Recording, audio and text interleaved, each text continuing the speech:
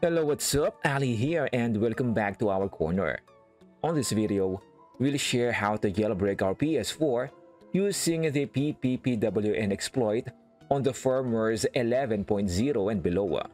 Since we are still getting a lot of questions regarding errors that they are receiving when activating the jailbreak, but in most cases, you only need to use the latest versions of the tools which we are going to show now. Let us start with downloading the latest versions.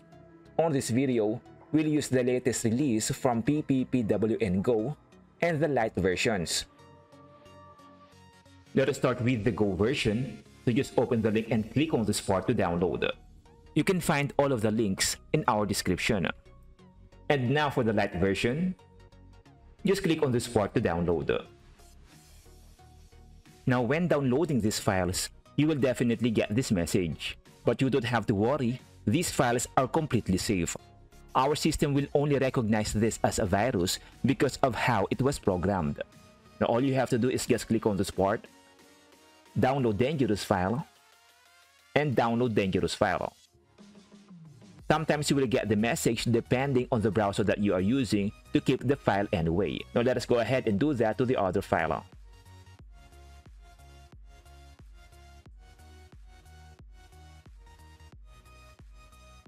Next is we need the NP cap. You can find the link on our description, so just open the link and click on this part to download the latest version. After downloading, just go ahead and install the NP cap. Now let us go ahead and extract our pppwnlite and our Go versions. So just right click on them and extract to a separate folder. Now let us go ahead and prepare our PS4. On the PS4, go to the network settings. From here, I would highly recommend to connect the PS4 on the router first to make sure that our Ethernet port is properly working. Set up Ethernet connection, go to use a LAN cable, and choose Easy. Go to view connection status, and make sure that the PS4 is showing an IP address. If you see an IP address, that simply means that your Ethernet port is properly working. Now you may go ahead and connect your PS4 directly to your PC. Go back to the setup Ethernet connection, use a LAN cable, choose custom, choose PPPoE, and use a random user and password. Now go next, automatic, do not use, and from here you may go back and choose an application for your jailbreak. Let us start with the PPPwn Go. So just open the folder, and inside the folder, go to the PS4 Goldhen all. Here you can find all of the Goldhen and VTX hen from firmware 7.0 to 11.0. Keep in mind that Goldhen only supports 9.0, 9.60, 10.0, 10.01, and 11.0. The rest, you may go ahead and simply use VTX hen. To know more about their differences, you may go ahead and check this image. Here are the supported features for the VTX hen. You will have to choose the firmware that will correspond to the version of your PS4. In my case, I have a version 9.0, so I will use this Goldhen version and the latest version as well. For me to use this, I will need a USB or external hard drive formatted with either exFAT or FAT32. Since I have already one prepared, all I have to do is just drag and drop this Goldhen.bin on the root of my USB or external hard drive. Just make sure that the file name will remain Goldhen.bin. Now let's say for example you are on the firmware 10.50. Since 10.50 does not support Goldhen, you may go ahead and simply use VTX hen. So open this folder and drag and drop the payload.bin on the root of your USB and external hard drive. Also make sure that if you are using a VTX hen, the file name should be payload.bin, not goldhen.bin. You will have to choose the exact firmware of your PS4, otherwise you won't be able to load VTX or Goldhen. Now after we prepare our Goldhen or our VTX hen, you may go ahead and insert your USB or external hard drive on any USB port of your PS4. And to run the application, just go ahead and double-click on this application. Then click on this part. On this area, click on the drop-down menu and carefully choose the firmware of your PS4. Since I'm on 9.0, I will go ahead and choose this. Now on the third option, click on the drop-down menu. First, I will strongly recommend to use the default version of the PPPWN C++. This offers a better stability. But if ever you have tried this and you can't get a successful attempt, that is a time that you choose the beta for the problem model. This is the version for the PS4 that was once had some issues with the PPPWN exploit.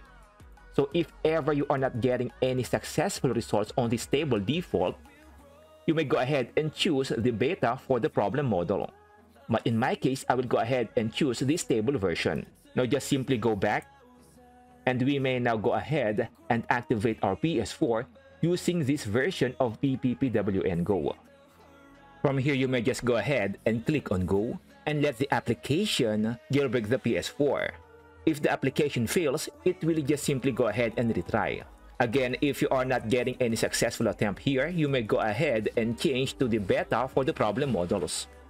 You may also change your LAN cable to better the success rate of your jailbreak. If you need more help, you may go ahead and check our video to fix errors when activating the PPPWN exploit.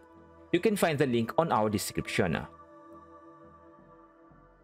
But in our case here, we were able to activate our jailbreak on the very first try using the PPPWN Go.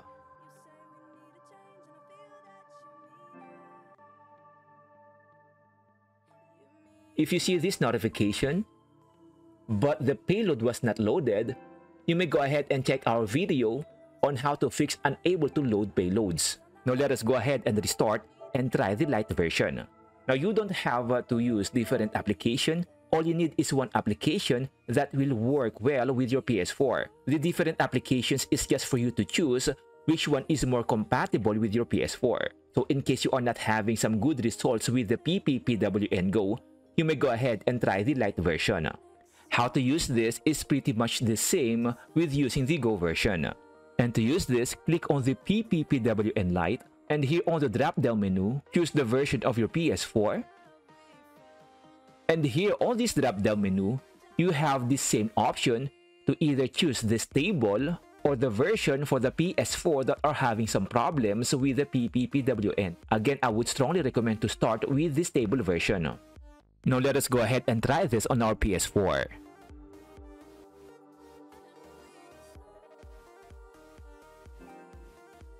If you're stuck on the waiting, just go ahead and click on this part and restart the application.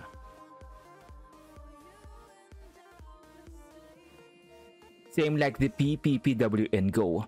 If this application fails, it will automatically restart. All you have to do is just simply wait until you see the message PPPWEND. And once you see the payload or the Goldhen loaded, you have successfully jailbroken your PS4.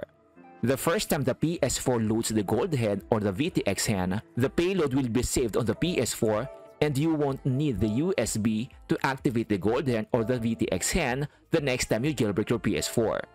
So this will be it for now. If you have any questions or suggestions, you may go ahead and share them on our comment sections and I will definitely address them. And again, my name is Ali. If you found this video helpful, please go ahead and like and subscribe, and I will definitely see you in our next video.